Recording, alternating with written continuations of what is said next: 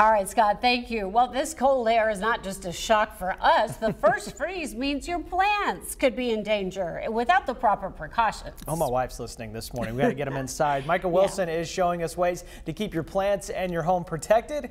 It is all new this morning on Wake Up Central. Don't leave your plants outside. And if you do, you won't have plants anymore. That's really the base of it. Cobblestone Farms Executive Director Kelton Hayes is being quite frank. Bring the plants indoors and keep the cold outdoors. To make sure you're keeping the heat inside your home, State Farm has a few recommendations. Raise the temperature in your home 2 to 4 degrees above normal. Keep all exterior and garage doors closed. Change the direction of your ceiling fans to push the warm air down. Close your windows, blinds, and curtains, and make sure any vents are not blocked. Much of our area is expected to see its first freeze of the fall this week.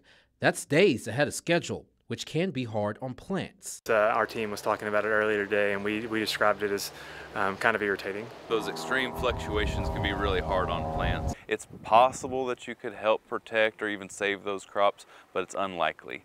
The ones that you can feel pretty confident will live and survive through Wednesday would be your cold crops, which are broccoli, cabbage. So while they encourage you to bring your plants indoors for the best protection, they also realize that isn't feasible for everyone. You could get by with putting some kind of blanket over them. Or you can use a sheet, but for items close to the ground. But if it's up off the ground more than 18 inches or so, it's not going to really protect and hold that much of the ground temperature. Michael Wilson, THV 11 News. Also, remember to unhook your garden hoses and undo the backflow on your sprinklers to prevent them from freezing up and doing damage.